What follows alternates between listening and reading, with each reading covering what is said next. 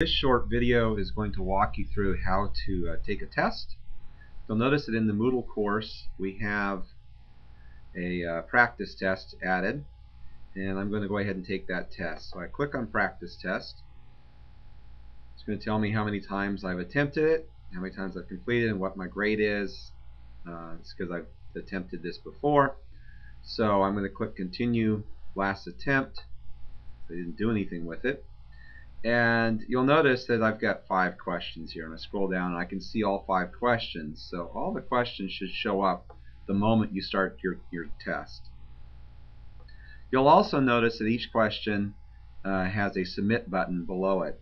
This is a way that you could submit as you go, so that if there is a problem along the way, you don't lose the information that you've already done. So I would recommend that you take the test that way.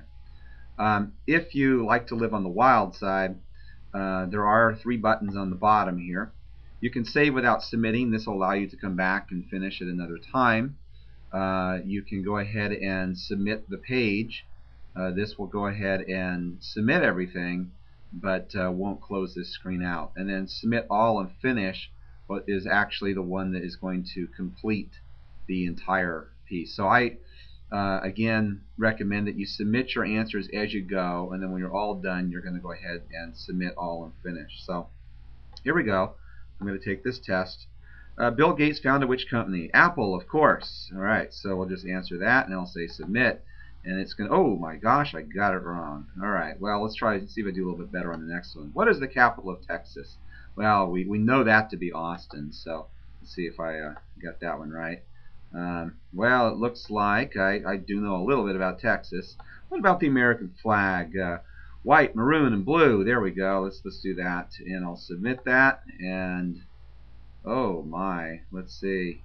It doesn't like maroon, so it must not be an Aggie flag there.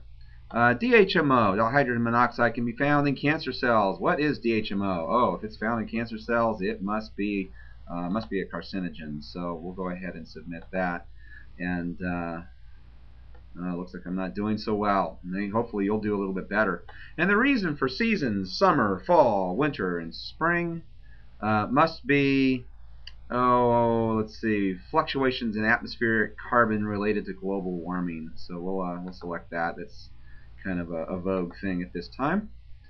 And let's see how we did. Oh, not bad at all. I mean, horrible, horrible. Well, let's go ahead and submit all and finish. You'll notice that at that point it gives me a message that says that once I close this, will not be able to change my answers. When you submit, you're actually able to change your answers to submit the page. But once you submit all and finish, you're not able to come back to that attempt and make any changes. So here we go. There's my practice attempt 1. Tells me that I got 1 out of 5. That's not very good. So hopefully you'll do a little better. If you have any difficulties with this, go ahead and post your questions to the forum, and we will get to those quickly. Thank you.